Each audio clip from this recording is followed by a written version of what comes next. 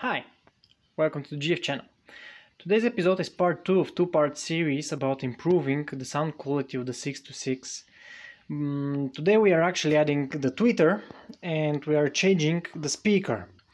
And to do that I'm going to go step by step how to drill this, how to choose the speaker, how to make the two-way crossover that's going to actually connect the two speakers, and how to mount it inside of the car.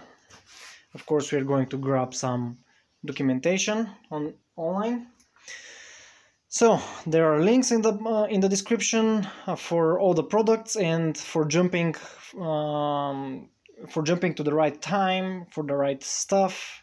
If you're interested only in certain, let's say, what speaker did I choose, everything is in the description. Hit it, it's there. So let's start. As you can see, I already mounted these. They look quite stock and they are strong. This is not going anywhere. And at the same time, you can push it and remove it, which is necessary because in order to remove your cover, if you're making something inside of the door, you need to remove this thing. By the way, this is easy. This breaks easy. This angle here breaks easy, so I'm planning to somehow strengthen it, because if I break this I'll have to drill another one. I have another one, and as you can see, you just measure here in the center. You find the center, drill there. I use this one to drill, and at about 26 to 28 millimeters, that's how big that hole is. You drill it and you don't remove anything else, you just plug in the speaker. The speaker itself is, again, like the previous episode, a Visaton. They don't sponsor me, don't worry, but they just make quality speakers which are small and powerful for their sizes. They come with these mounting points, mounting for external mounting, I believe, which you can omit for this case, or if you want you can place them, but there is no space to do that, so I don't use them. It comes with this as well, which I'm not using again. And the most important thing which comes is this. That's the documentation on the two ways you can actually connect it, and that depends on your amplifier. I'm choosing this one. So this is a crossover. Basically the crossover is whenever the main speaker is running, this one is not running, and when this one is running, this one is not running. That's what crossover does, so your impedance remains the same. So in my case, since this says here it's 4 ohms right here, 4 ohm impedance, and the stock speaker is again 4 ohm speaker, so these are 4 ohm speakers, and the whole setup is going to actually appear as a 4 ohm, which I like, and it's needed for my amplifier. So here it says you need to make a crossover. So that's the German, but there's an English version, 2 or 3 way. In my case this will be a 2-way because I have already a subwoofer here from the previous episode. I'll make a 2-way crossover with this says 12 decibels per octave at 6000 Hertz. So what does this mean is you come here, you search for 2-way crossover, you hit it, and you're going to go to this website. And here it asks you for impedance of the tweeter. The woofer, in our case, it's not a woofer, but it's the rest of the hertz are going there. So we say 6000 as per specification, and now the specification says 12 decibel per octave, which means second order. Each order adds 6 decibels, and we choose this one. So this is the schematics you need, and these are the parts: 2 capacitors and 2 coils. And again, from Visaton they make high quality stuff. I bought the coils, they're not that big, and I bought the capacitors. Now these are bigger. these fit into that box, which is then sealed with this silicone, which is for engine head, and its temperature is good from minus to plus hundreds of degrees Celsius, so it's good, and it's removable. If you want to open it for some reason, you can still do that with this silicone. Then you use some waterproof connectors. So these are waterproof connectors, and the end result should look like this. So this is already done for one door. I'm going to do the other door there. I'm not going to show you how I did it because the schematics, just few wires inside of here. There's even a little bit of space I've left for resistors in case I need, in case the tweeters go too high, the volume is way too high for them, but I think they are fine like that. I'm happy. Still there is space inside. These are the waterproofings. And the most interesting part, so this is the mounting point with this mounting tape. That's why this is waterproofed. I'm going to mount it in here. I'm going to glue it for here. As you can see, there is no glass here. It's rolled down, and you cannot see it. That's the glass. That's the glass here. So you can safely place it here. The way I did the wiring, they are backwards compatible. This is from the car, the wire. It uses only 2 of the 4. And when you connect them like that, simply without the new electronics, when you connect them, of course I cannot connect them right now, but when you connect them, the tweeters are not going to be connected to anything, while the speaker is going to be connected and it's going to work. Which means this thing is backwards compatible. You can actually remove the tweeter if you would like, and it's still going to work. To make it happen with the tweeter, you plug in that part here. Come on, stupid camera. You plug in that part here and that part there, and it works. I'm going to glue this here, as I said, so I'm not going to show you how to do that, but that's the plan. Now, choosing the speaker, that's the interesting part. Up to now, what I showed you is actually quite expensive. So, as I said, this is high quality stuff and it's very expensive. Only the crossover parts are over 30 euros. This comes in pair, and I don't remember how much was it, but about that much again.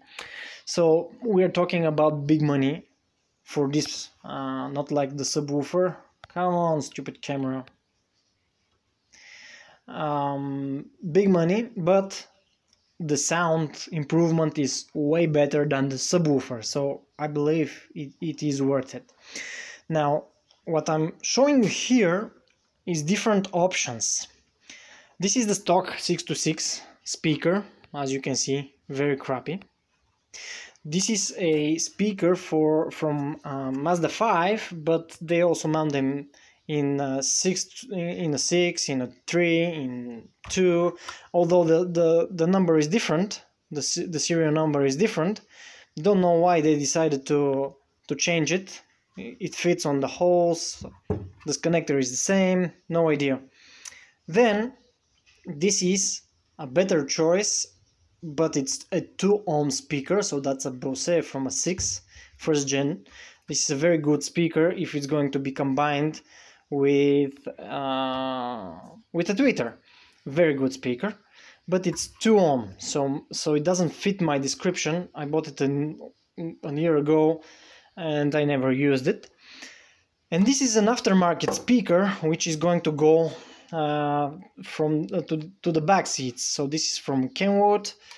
It has the tweeter already built in with electronics, so it's basically the same thing, but it's built in.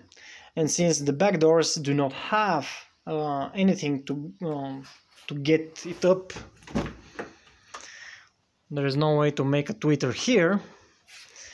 I'm actually going to use these at the back. So these are also expensive.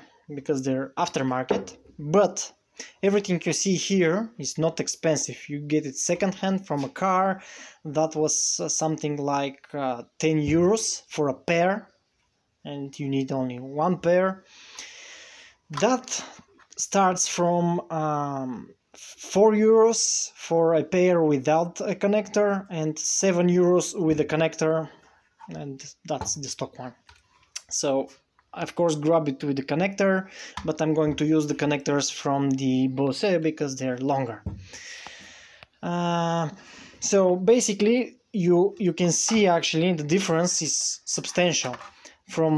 I'm going to choose this speaker because this does not fit my parameters, while this fits, and you can see the quality of the membrane here is way better, way better. This is just paper, while this is way better.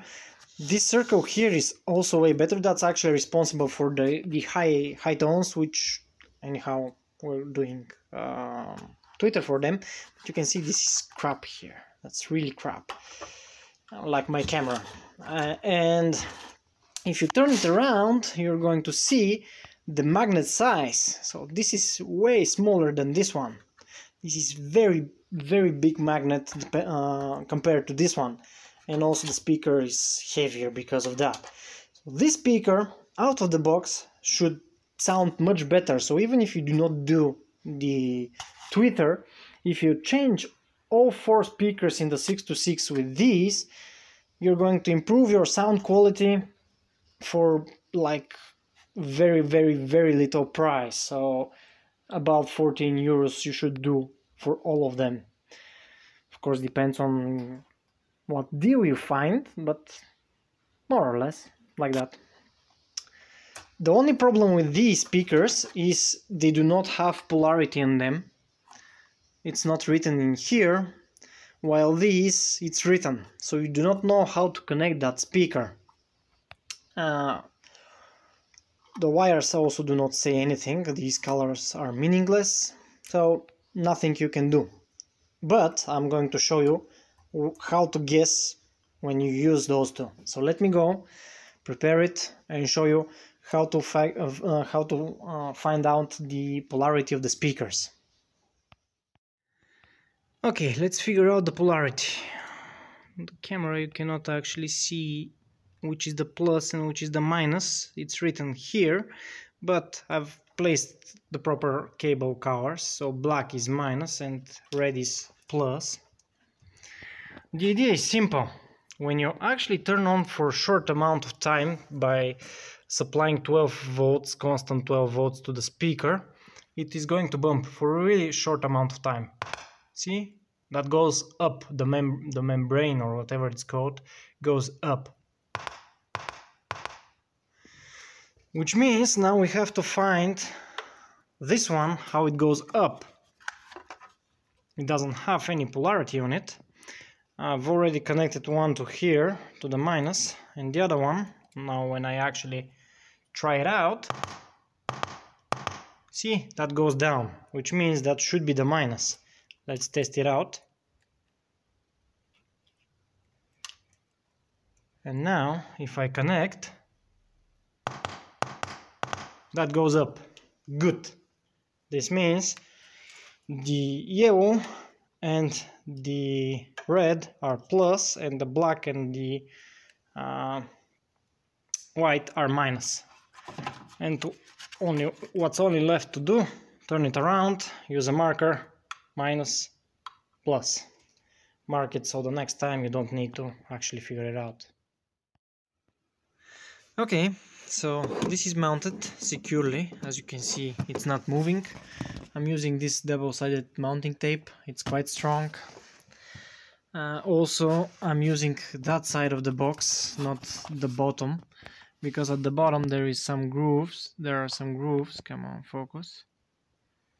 And I'm sure this is going to play me a bad joke.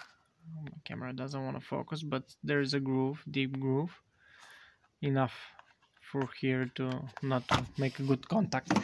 But that's not the main reason. The main reason is water. When the water is going down there, when the water is slipping down, I would like this sealed off part to be as far as possible. So when it's this, it's good because it's far.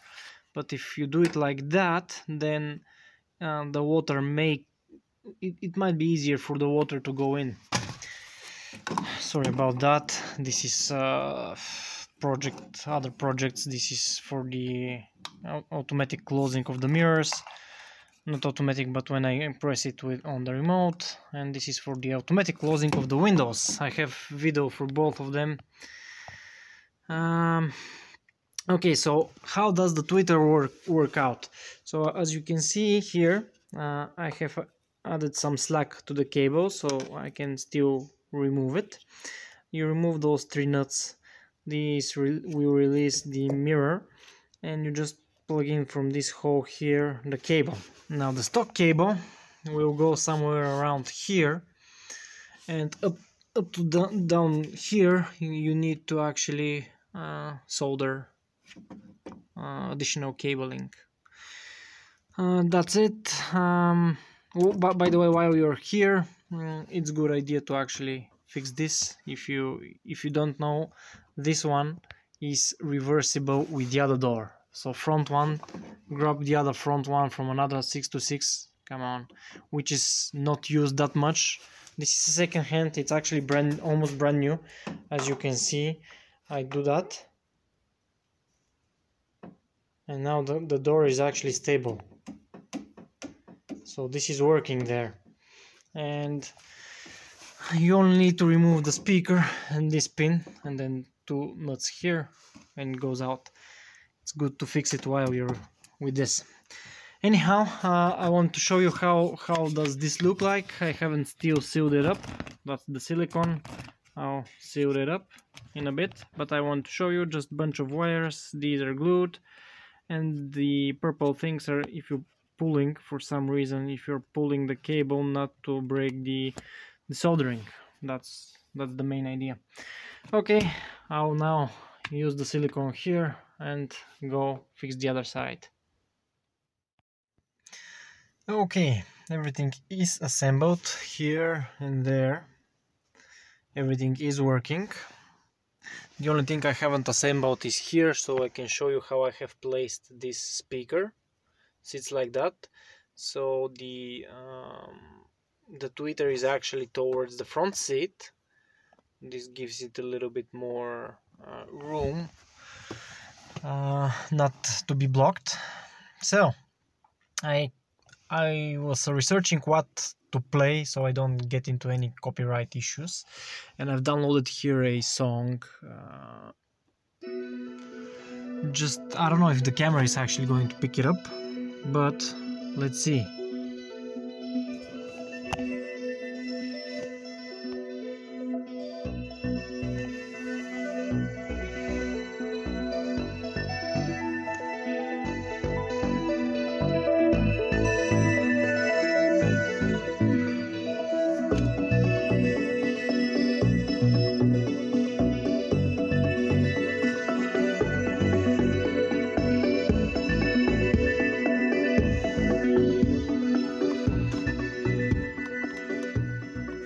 Overall, I'm happy with the result. It sounds like music is coming in front of you, not below you.